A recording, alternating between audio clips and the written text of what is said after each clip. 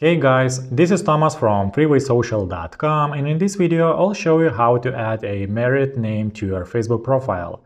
If you just got married and want to add your married name as an additional name on your Facebook profile, you can easily do it. Just follow these steps.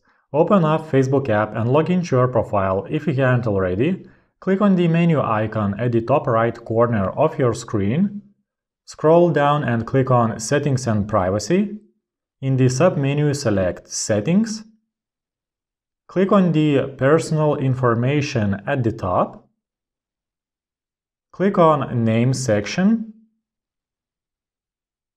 Find the Other Names section at the bottom and click on Add a nickname, a birth name, etc. You will be brought up to a new window.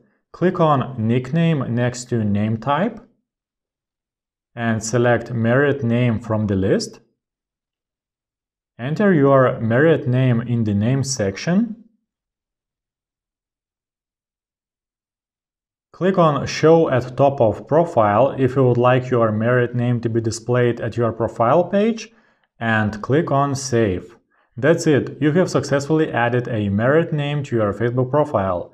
I hope this guide was helpful and you were able to add a married name to your Facebook profile. Don't forget to like this video and visit us at freewaysocial.com.